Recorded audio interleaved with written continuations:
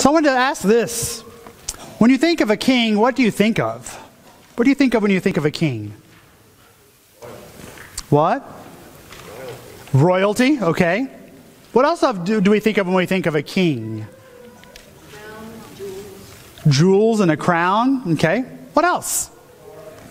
What? Power. Yes, we have a lot of kings in the Lutheran Church. Riches. Riches. What else? Dilly dilly. Dilly dilly.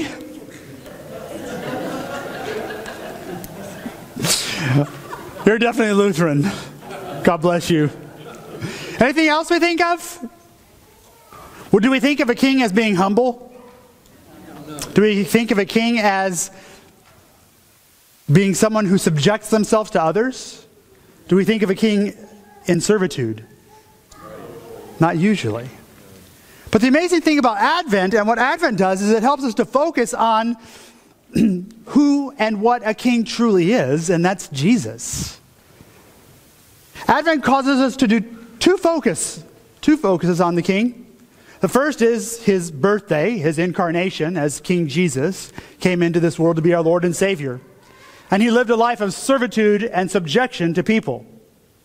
In fact, so much so that we know he gave his life for us. He died for his people.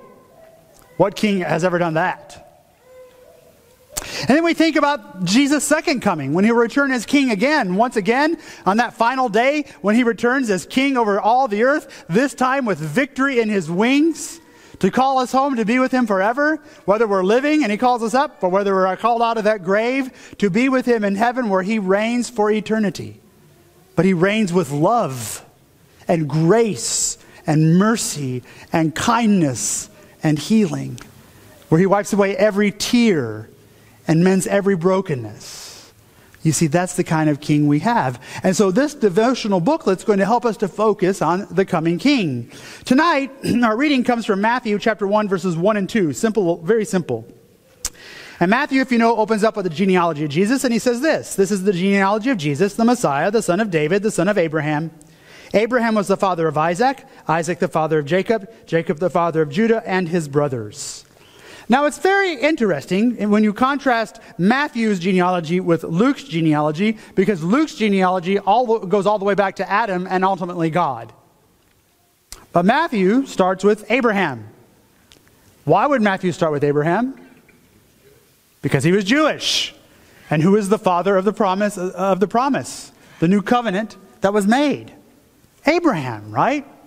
And so, of course, Matthew would start his wonderful gospel telling the Jewish people, listen, I'm starting with Abraham because Abraham was promised that his descendants would be numerous as the stars in the sky, and that through him the world would be blessed. In essence, he's jumping up and down and saying to the world, pay attention, Jesus is the blessing that has come from Abraham. So our devotion for tonight says Abraham was the father of Isaac. If there's one verse in the New Testament Abraham would have loved to read ahead of time, it's probably this one. God reached out to a childless man in the ancient Middle East and promised, I will make you a great nation. God kept that promise when Isaac was born 25 years later. What a long time to wait in faith. But it was worth it, as Abraham and Sarah knew when they cradled their newborn son in their arms. But the other part of the promise took even longer. You will be a blessing, God said, and in you all the families of the earth shall be blessed. God was speaking of Jesus, Abraham's descendant, who would give himself for the life of the world.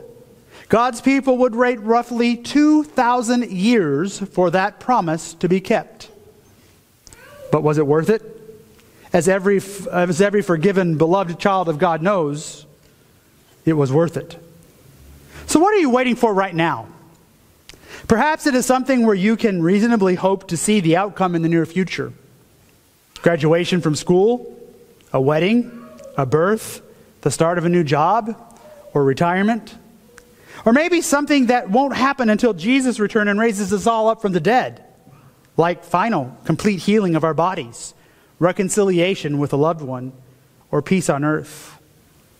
Whatever it is, we can wait and hope, trusting it will be worth it. that the Lord who makes so many great promises will keep every one of them. Sometimes we get so weary, we ask God in prayer for things and it just seems like we're waiting and waiting and waiting. I tell people there are 3 answers to prayer. There's yes, no, and wait. I hate wait. I don't like waiting. I'm the type of person that if we go to a restaurant and there's a 5-minute wait, I say to Stephanie, we're going elsewhere. And by the time we drove to the second restaurant, we could have already been seated and eating, that kind of person, right? I don't like waiting. I just don't. I'm impatient, and I admit that, and I don't pray for patience, and I advise you not to either. We'll talk about that some other time. But I don't like waiting. Imagine the promise that God made to Abraham, and the people knew the promise. They had the law, the scriptures, the Torah, they had the writings. 2,000 years later, God finally answers the promise. But what we do know is that God's timing is always perfect. And what we do believe is that God will answer our prayers. Sometimes it's no, and sometimes it's yes, and sometimes it's wait. Waiting is a spiritual discipline. We call it a time of abiding. Simply just living life, knowing and trusting that the Lord Jesus Christ is with you. And that He's going to answer your prayer, and that He's going to be faithful to you, and that everything is going to work out to His glory and to your benefit. But abiding and waiting is hard.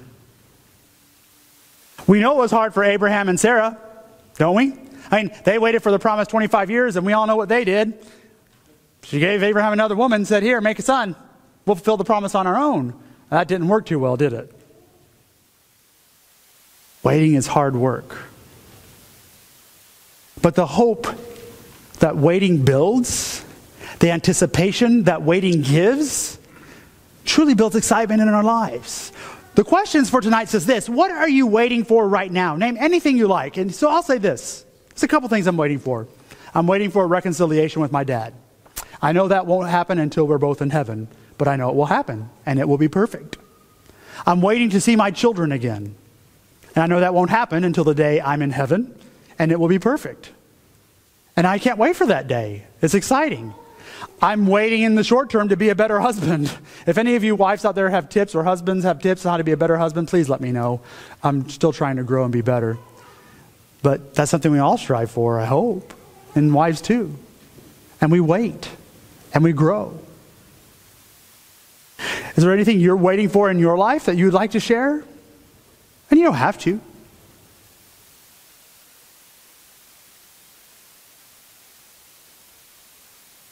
How does it feel to wait? Let me ask you that. How does it feel to wait, to abide? What's the hardest part of waiting for you, and why?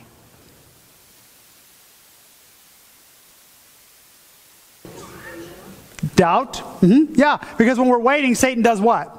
He likes to come in and cause us to doubt God's promise.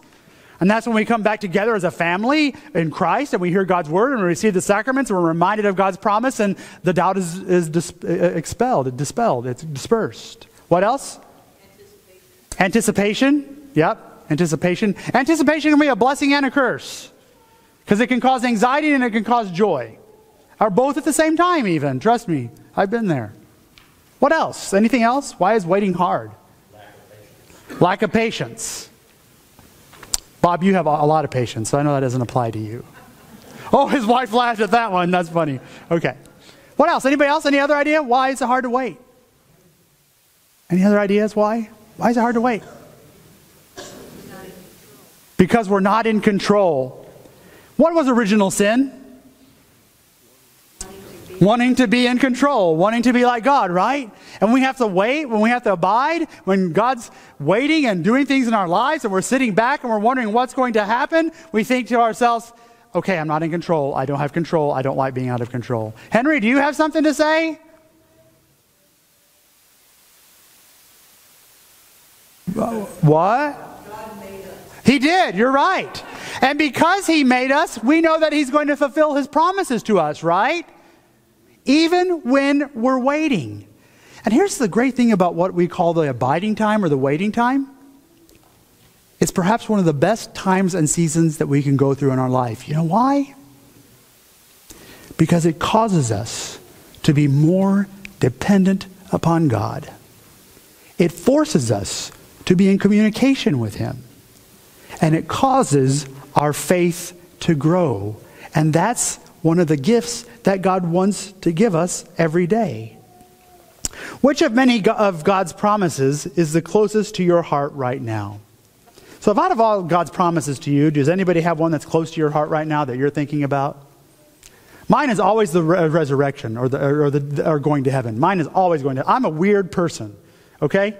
People look at me like I'm weird because I'm a kingdom-thinking person. I think differently than the rest of the world. I think about the kingdom. And that sometimes gets me in trouble at this level with you guys because I'm thinking about the kingdom, and because I'm thinking about the kingdom, it's not always what everybody else wants, right? Okay? So being part of a person who thinks about the kingdom, I look forward to death. I'm excited about it. Now, I'm not saying that I'm going to make it happen. But I look forward to it with great joy. Steph will tell you that every time I sing a hymn, and one of the last verses talks about Jesus coming or our dying, I start blubbering like a baby. Because I'm excited for the day to go home to heaven to see Jesus and my children. There is anticipation, hope, and joy in that. But I know for now I must wait. But the promise of heaven is probably the nearest and dearest to me. What about you guys? Any promises from God that are near and dear to you right now, maybe this time of season? Yes, Tom. The other day, I was working in the kitchen, and I found this dishcloth, right? And it is from a church in Scotland. And they were celebrating anniversary. And it said over 700 years of worshiping. Wow. And then I thought about church. I can do that for us. 700 years. Yeah, 700 years in one place worshiping. That's great. That's awesome. And that is a promise God does make, right? When His church is faithful, He is faithful too. Very true. And even when His church isn't faithful, He is faithful. That's the good thing. And some of those times in those 7 years, I'm sure it wasn't easy. Tough. No, I'm sure not to. That's right. Anybody else promise near and dear to you this time of year? Yes, ma'am. That's right. That's what His incarnation means, doesn't it? When John says the Word became flesh and made His dwelling among us, what he meant is that He made His tabernacle among us, His dwelling place, His holy living place. And He lives in each and every one of us. And He's never far off. He is with us each and every day of our lives. Even when we turn to walk away in sin, Jesus is still with us with His arms wrapped around us, loving us and gently nudging us back towards Him. And that's what the Christmas promise is all about. And that's the kind of king we need, the leader we need. One who in His great compassion is always there to protect us, to hold us, to love us, and to forgive us. In Jesus' name, amen.